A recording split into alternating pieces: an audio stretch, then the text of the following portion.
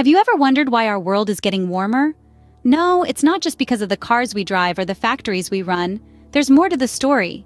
Today, we're diving into the natural causes of global warming. Picture this. The Earth is enveloped by an invisible blanket of gases known as the greenhouse gases. These gases, which include carbon dioxide, methane, and water vapor, trap heat from the sun, keeping our planet warm enough to support life. This is the greenhouse effect, a natural and vital process for our survival. Yet, when this process intensifies, it leads to what we call global warming. Firstly, take a moment to consider the role of the sun. The sun is the primary source of Earth's heat, providing the energy that drives our weather systems and supports all life. The sun's output, however, is not constant. It goes through cycles of high and low activity, with periods of increased solar activity resulting in more heat reaching our planet. These variations in solar output are a natural cause of climate change, contributing to global warming. Secondly, let's think about volcanic eruptions.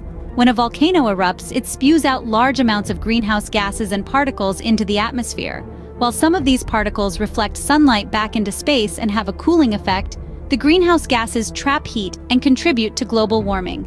The impact of a single eruption can be short-lived, but frequent or large-scale volcanic activity can have a more significant effect on global temperatures.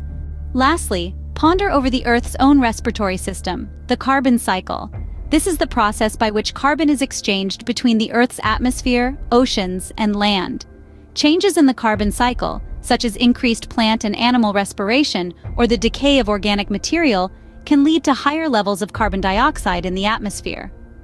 This enhances the greenhouse effect, causing our planet to warm up.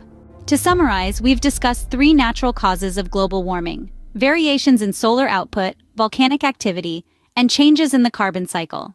These factors, in conjunction with human activities, contribute to the complex issue of global warming. While we cannot control the sun's activity, volcanic eruptions, or the carbon cycle, understanding these natural causes of global warming can help us appreciate the delicate balance of our planet's climate system.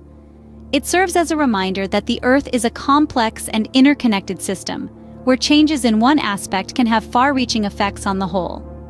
So, next time you feel the warmth of the sun, remember, it's not just about the heat it provides, but also the role it plays in our global climate.